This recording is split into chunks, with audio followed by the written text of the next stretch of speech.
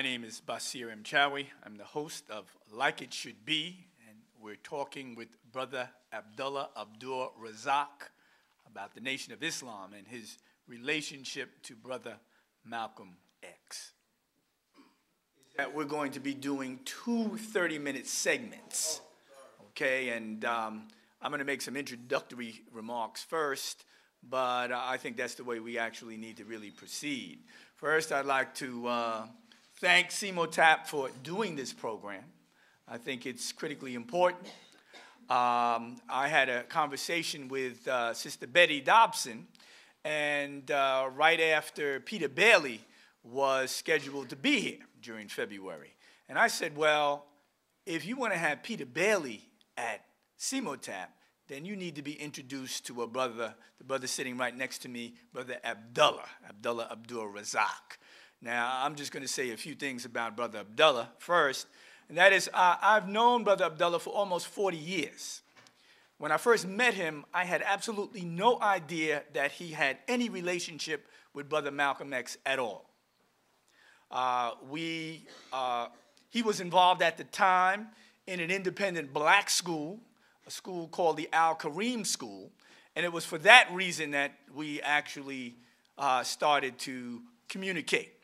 I was at that particular point at the East Organization, and we had at that time the largest independent black school in the country, a school called Uhuru Sasa. As a matter of fact, we have at least one Uhuru Sasa Shule student in the audience here, a graduate of Uhuru Sasa. Anyway, in the early 1970s, I had an opportunity to lead a trip to Guyana, South America. And Brother Abdullah and his wife came on that particular trip. Now, an interesting thing about Brother Abdullah is, you know, I was doing, aside from the work of doing this trip, a lot of diplomatic work. And in doing that diplomatic work, I would have to go to various government offices and meet with various officials in Guyana. And I would be leaving the offices, and then all of a sudden, who would I see? I'd see Brother Abdullah, and I'd say, Brother Abdullah, what are you doing? And he'd say, well, I'm doing research. I said, you're doing research? And he said, yeah. And what he was doing at that particular time is he was doing the groundwork for beginning a project of cooperative farming in Guyana, which he did for a period of 12 years, from 1976 until 1988, okay?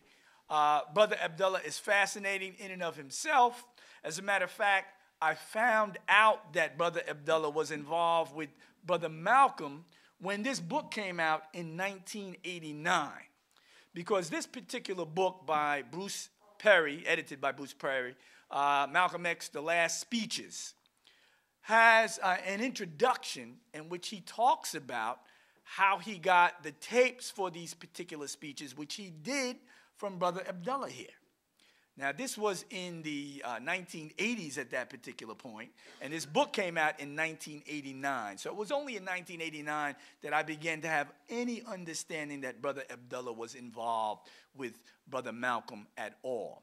It's only been now, in the last about 5 years, that Brother Abdullah and myself have been communicating about his experiences in the Nation of Islam and his relationship to Brother Malcolm X. And, well, we're going to share some of that information with you today. We're going to do, as we said, 2 segments, and, hey, we're going to have a good time. Yes,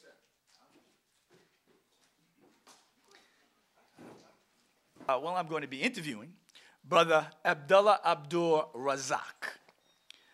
Brother Abdullah is a fascinating person on so many different levels, but we're going to concentrate today on his experiences in the Nation of Islam and his relationship with Brother Malcolm X. Brother Abdullah, how are you? Alhamdulillah, I'm alive, vertical, in motion, no complaints. How did you get involved in the Nation of Islam? I had heard a lot about these people who were calling white people devils, and I thought they were crazy. But I had a friend who knew I was interested in languages, and he asked me to come to a mosque on State Street run by a man named Sheikh Dawood, And I went, but I didn't go in because they were praying. And at that time, I was an atheist. So he asked me, had I ever heard Malcolm X speak? And I said, no. And he said, you should go and hear him. I said, I don't want to go down. People are crazy down there. So he convinced me once, and I promised. I said, okay, one day when I'm not doing anything, I'll go. So one Sunday, I saw him, and he said, what you doing today? I said, nothing. I forgot I had promised to go hear this Malcolm X. So I went down 116th Street and got highly offended because they searched you before you went in. And Malcolm was not there that day. Lewis spoke. And he scared the bejesus out of me. He's running back and forth on the stage, calling people all kind of names. And I said, this man must have lost his mind up here today. I said, I'm going to be sitting in here and the police or the FBI will come breaking in here and I'm going to get locked up. But that didn't happen. So I left, thoroughly disagreeing with most of the things that he said. But as I got on the subway to go home, some of the things started sinking in. So I said, well, let me go back Wednesday, and maybe Malcolm will be speaking. I went back Wednesday, Malcolm wasn't speaking. I had to go there about 5 times before I caught Brother Malcolm. And I argued with him. I said, you know, we all know that the white man ain't no good. I mean, he enslaved us. He used our women, sold our children like they was calves or kittens, worked us to death. We still the first fired and the last hired. We lived. I got all the complaints, and my family's from the South, so I know what I'm talking about. I know they ain't no good. In Richmond, Virginia, there was a park. Black people couldn't go in that park. People descended from slaves couldn't go in that park unless you were pushing a little white baby. I think it was called Dickie Bird Park or something. Anyway, I went to Virginia every summer, so I knew. I mean, you couldn't urinate where you wanted to urinate. You couldn't you couldn't drink water out of a white fountain. It was really a mess. So I felt that. So, but I still could not conceive of them as devils. And one day Malcolm said, they always had a question and answer period. And I'd raise my hand. How you gonna call a white man a devil? So he got me one day by saying, he said, look, if you were the devil, would you take pictures of yourself and put them all around and say, I'm the devil? No, because then you could never catch nobody. So you disguise yourself, right? I said, yeah, because I had pictures of the Native American when he wanted to go buffalo hunting. He would take a buffalo skin and put it over and go riding on his horse, so the buffaloes thought he was a buffalo. See, then he'd kill him. So I said, yeah, that makes sense. He said, he has you thinking that the devil is a little red man with horns and cloven hoofs and a tail sticking out with three tines to it, right? And I said, yeah, because there was a paint thinner called Red Devil Paint Thinner. And whenever you said devil, that's what I thought of. That's the devil. He said, that's why you don't see him when he be tricking you. I thought about that. I said, that makes sense. To make a long story short, I went every Sunday, Wednesday, and Friday for 9 months. And I said, well, this thing makes sense. The men are clean. The women are nicely dressed, covered up. They ain't walking around using all kind of foul language. They had a restaurant that was clean. And I said, well, you know, I was in the army. The Japanese didn't do nothing to me. The Koreans didn't do nothing to me. And I'm going over there being against them. Now I see some people descended from slaves like myself that are clean, that are neat, that got manners, that cook good food.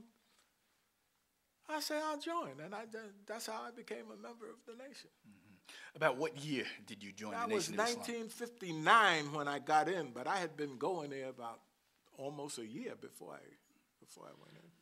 But I got my X. X meant, at that time, Mr. Muhammad taught, he said, look, you walking around here thinking your name is Humperdinck. He said, Humperdinck is not a black man's name.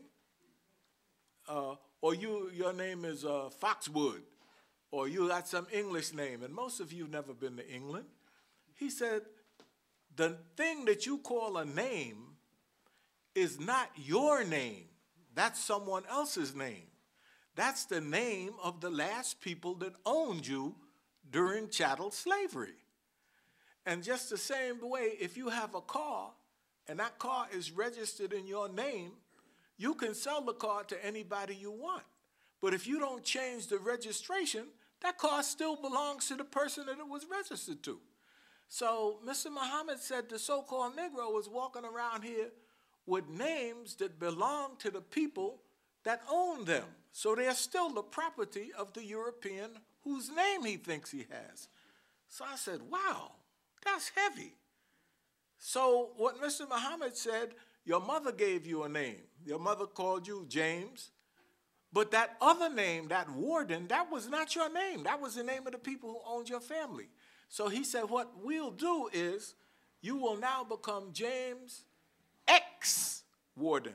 Just like if any of you were married and you're not married anymore, you would say, well, that was my ex-husband or that was my ex-wife. So I said, yeah, I'm an ex-warden. I ain't no warden no more. I'm James. I don't know what my real name is. So I started doing genealogical research. And I had a passport in my name when we went on the trip. I think I was the only one that had an original name because I sent my passport of James Warden back to the State Department. And I said, I am now Abdullah H. Abdul Razak. So they sent me back the passport saying, also known as Abdullah H. Abdul Razak. So I sent them back the passport. I said, I'm not also known as anyone. I am who I say I am.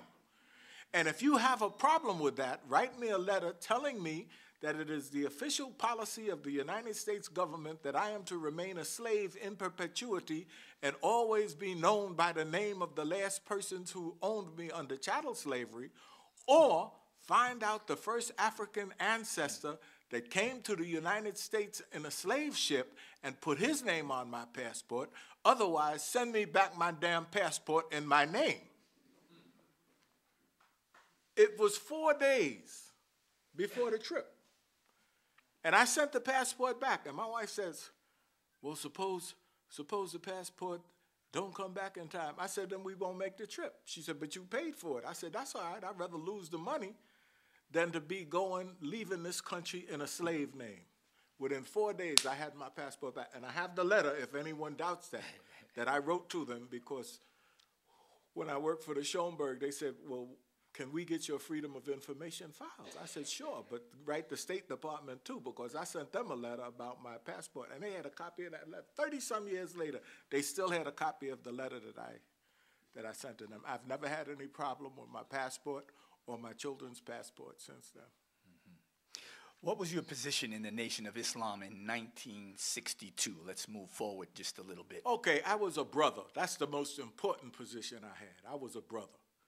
But in the Nation of Islam, we had a saying, there'll be men in the ranks who will stay in the ranks. Why? I'll tell you why.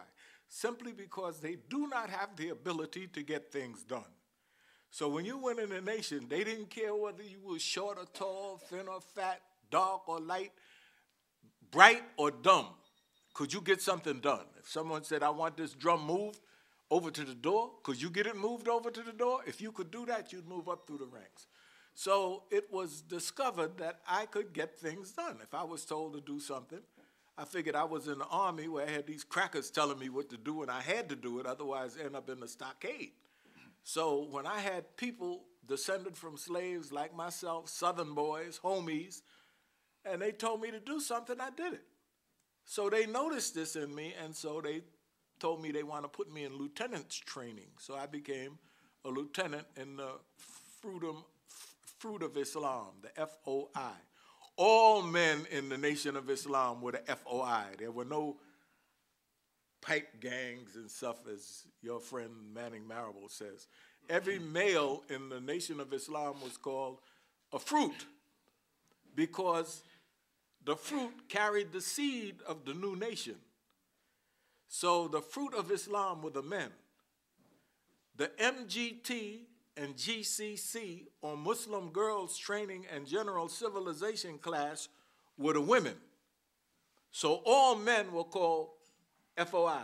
All women were called MGT. You got people saying that the FOI was a thug gang, and that's not true.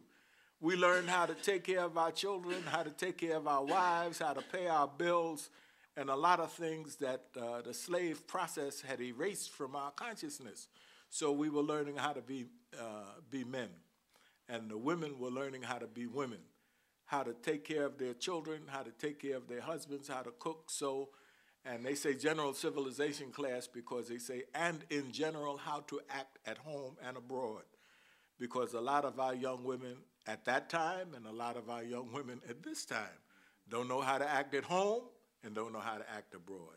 They don't know how to cook, they don't know how to sew, they don't know how to take care of their children. They know how to, as a woman said, they know how to take care of a man as long as they lay in horizontal, but once they get vertical, they can't keep a man, and that's a problem that we have. So no. That's what we learned in the Nation of Islam, contrary to what the press and other people wanted to say. At a particular point within the Nation of Islam, you became the circulation manager for Muhammad Speaks. Yes. How did that happen? That happened because I used to subscribe to Specialty Salesman and Salesman's Opportunity magazine.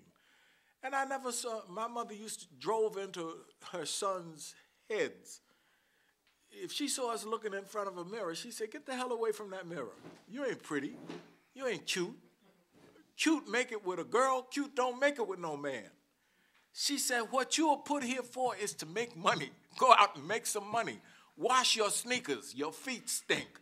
Go out and do something positive.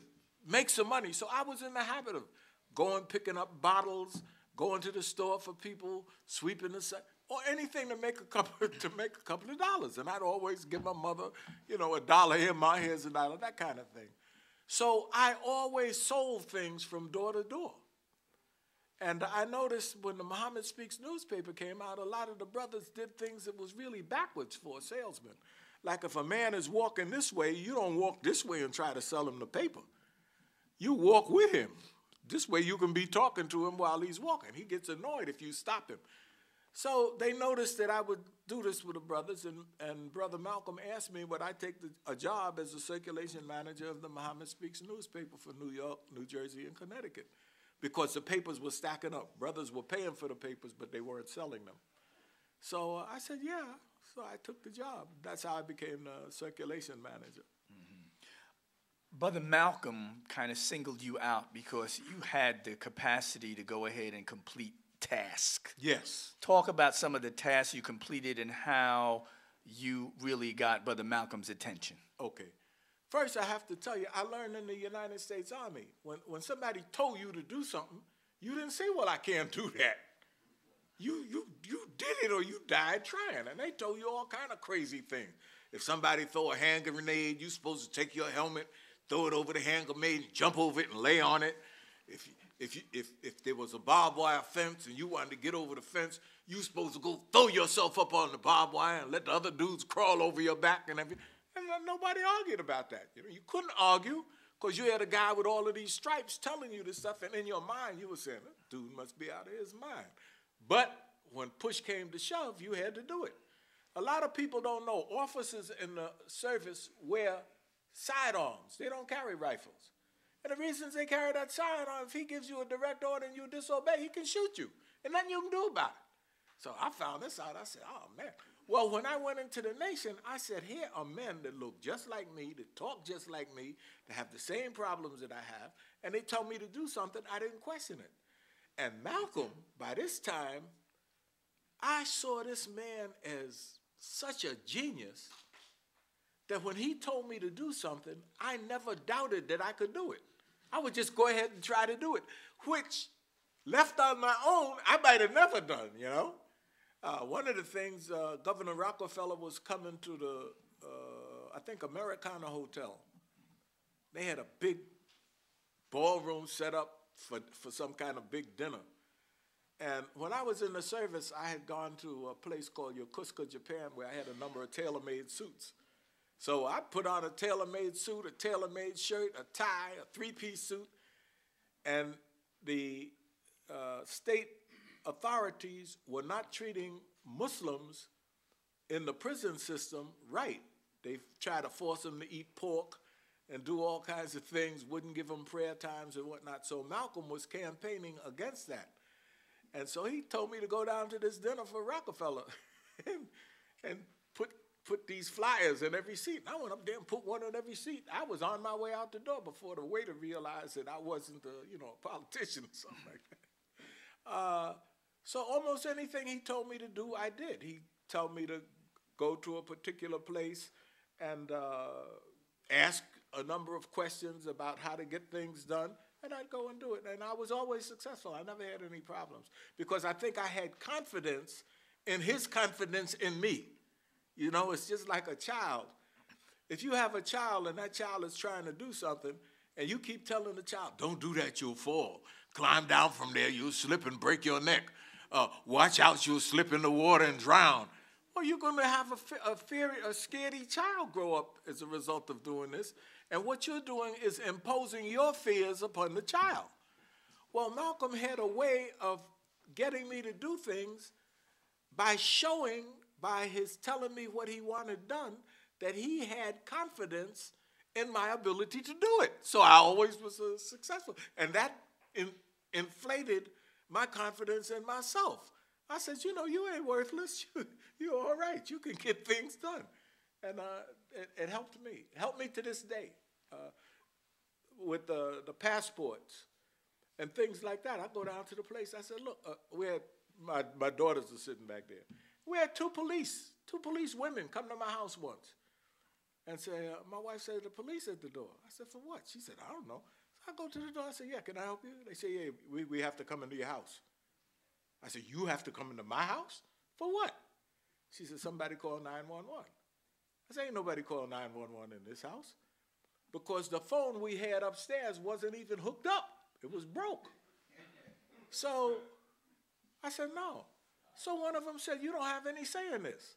I said, I don't have any say in this in my house? I said,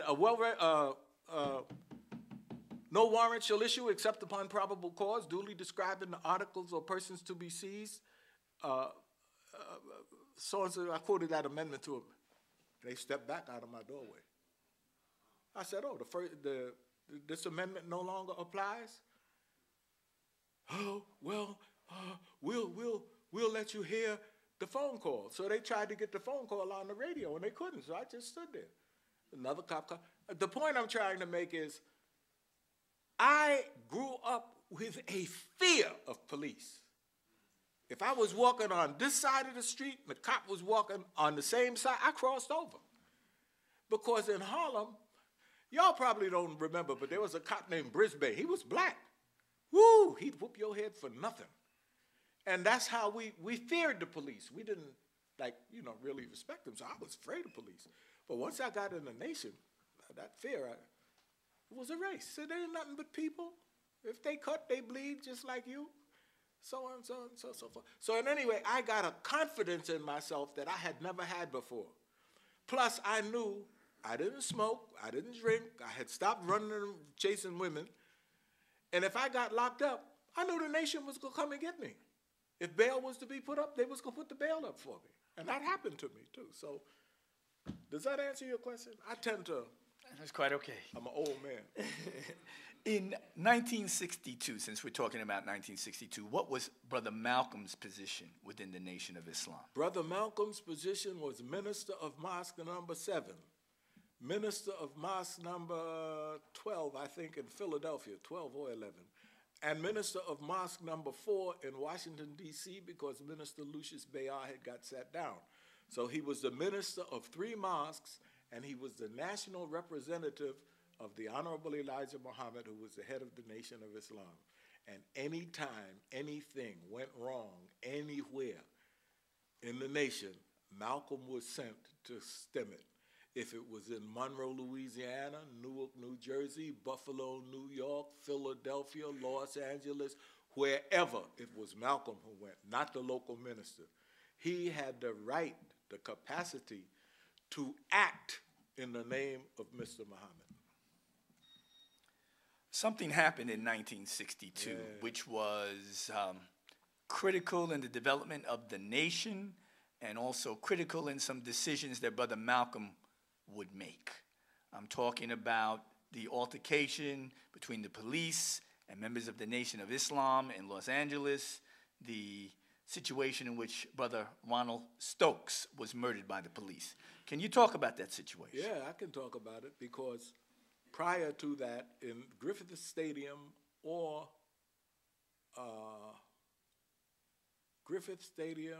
there's another place in Washington, D.C., Uline Arena, I think.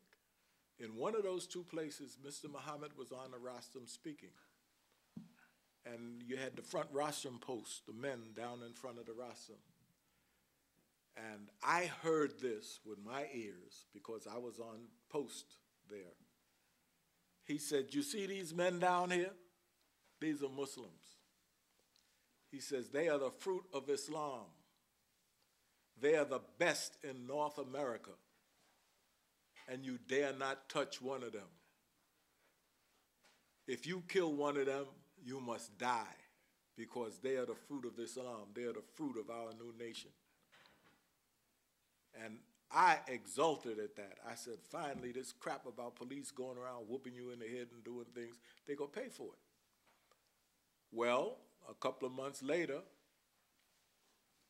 the secretary of the Los Angeles Mosque, Mosque number 27, was shot in the back while his hands were up in the air in surrender, and he was killed dead.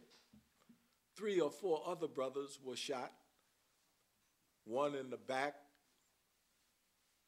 one in the groin. To make a long story short, one was to be in a wheelchair for the rest of his life. And the Los Angeles police, you couldn't say murder, because the Muhammad Speaks newspaper accused Donald Weiss, I believe his name is, of murder, and they had to retract it because the California court found that it was a justifiable murder, though he was shot in the back. And it has to be said to you that are too young to remember, we were never taught to turn the other cheek. We were taught to never be the aggressor, never start a fight with anyone. But if someone has made up their mind that they're not going to be happy without beating on you, then you fight in the name of God and call on God's name. God will help you, because the religion does not teach you to turn the other cheek. It teaches you fight against those who fight against you. But if he inclines toward peace, incline you too toward peace. In other words, if you knock a man down and he says, all right, I give up, I'm wrong, don't kick him in the head. No, step back. Let him get up, and if he'll leave in peace, let him go in peace. The point is not to brutally hurt someone, but to defend yourself. So now Brother Malcolm had been all over the United States making fun of people in the nonviolent civil rights movement. And after every lecture that Malcolm gave, he said, those of you who have come here in peace, please leave here in peace. If you have any questions, if you have any questions that you have on anything that you heard here today, ask, and your questions shall be answered. If I cannot answer your question, we will send your questions to 5335 South Greenwood Avenue, Chicago, Illinois, and it will go to the Honorable Elijah Muhammad, and an answer will be forthcoming. After that was over, he said, when you leave here, go in peace. Do not make trouble. Do not attack anyone. But we do not teach you to turn the other cheek. If someone attacks you, fight him in the name of God. Knock him down. And call on God. God will help you. There's nothing spooky about this. So that's what our teaching was. Now, when Malcolm goes to Los Angeles, California, the brothers in number 7 want to form a crew to go out and seek vengeance from Donald Weiss. because the brother who was killed was not just a brother, he was the secretary of the mosque, he was a Korean veteran, he was a college student, and he was about to become a father. So this was a real blow. So this put Malcolm in a very awkward position in that all this time he had been talking about the civil rights movement and the nonviolent movement, and we don't turn the other cheeks, and the Muslims won't take part in this kind of a march, civil rights, this, that, and the other. And now, when the crux came, the nation didn't do any different than the other people had been doing. And this made Malcolm, it bothered him. It bothered him a whole lot. And I am told, but I can't corroborate this, that Mr. Muhammad was told, get him out of here. And so he was sent back to the East Coast. But before, now this he told me out of his own mouth. He said, not in 1963, he didn't tell me this till 1964, after he was out of the mosque. He said he went to Mr. Muhammad. We had a charity slip. I think it had 8 lines on it. One was for Savior's Day, one was for the number 2 Poor Treasury, one was for administration, etc. And he asked Mr. Muhammad if we could put another line on the charity slip so everybody in the nation could make a contribution even if it was only $1 a week toward the brothers who had been harmed and would have to receive constant medical care. And he said that Mr. Muhammad told him, we didn't hurt those brothers, the devils hurt those brothers, so let the devils take care of them. And that caused a wound to fester. Like the poet said, what happens to a dream deferred? To a dream deferred, does it fester like a sore then run? Does it dry up like a raisin in the sun? Does it fester like a sore then run? Well, that bothered Malcolm. And I think that was the beginning of his, that's my opinion I'm giving. I think that was the beginning of the separation. Did that answer your question? Let's talk about November 1963. November 1960, yeah. All right. We have the assassination of then President John Kennedy. Yes. And after the assassination, Brother Malcolm is given some explicit instructions yes. from the Honorable Elijah Muhammad. Yes. Can you talk about that? Yeah. First, I have to tell you that Mr. Muhammad was supposed to come to New York City, to Manhattan Center, to speak on December 1st, 1963. Prior to that, he had given instructions to all ministers not to mention John F. Kennedy by name. In October of 1963, Mr. Muhammad had gone to Flint, Michigan to speak at a big affair. And the police in Flint, Michigan wanted to come in to the meeting with their guns. And therefore I said, no, you can't come in here with guns. And they said, well, we're not giving up our guns. So they relayed this to Mr. Muhammad, and Mr. Muhammad said, then we won't have a meeting, because we're not going to have a meeting with people coming with guns. So at that time, Mr. Muhammad said, from now on, no more white people will be allowed to come to any of our meetings. That you have to know and understand. So when Mr. Muhammad decided not to come to New York December the 1st, he had already notified all ministers that they were not to refer to the dead President Kennedy by name. So Brother Malcolm would, all the times that Brother Malcolm spoke, he spoke extemporaneously. He didn't write out his speech, he spoke. But whenever he was speaking for Mr. Muhammad, he would write whatever he was to say. So he had written his speech, and he wrote his entire speech, he delivered it, and he made no reference to President Kennedy. I, who was a lieutenant, was put in charge of this meeting. When I got to Manhattan Center, there were 2 whites in the place already. So I called Brother Malcolm at home, and I said, look, there are 2 members of the press here. Should we put them out? And he said, no, no, no. He said, don't let any more in, but don't put them out. That's bad manners. So these 2 reporters, I think they were from the Times, after Brother Malcolm delivered his lecture, he opened the floor for questions, which was the custom in the nation. And one of the reporters was recognized and asked Malcolm, what do you feel about the assassination of the president? And Malcolm delivered a little lecture, and he said, well, so in my opinion, it was a case of chickens coming home to roost. And he said, I'm a farm boy. So chickens coming home to roost never made me sad.